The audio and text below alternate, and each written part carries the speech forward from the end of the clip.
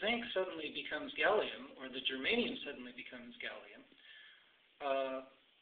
that liquid metal, gallium's a liquid metal at standard temperature and pressure, has vast numbers more moments of possible computation per moment, or quantized states per moment. To create a new technology, look to see if the atoms near it have any kind of change, to see if there's some kind of things that can happen per moment energy field, a kind of chrono field, or things that can happen per moment effect with directionality, which would be like a chrono energy beam. Using those things creates a possibility of a new kind of chronotechnology, which could affect many things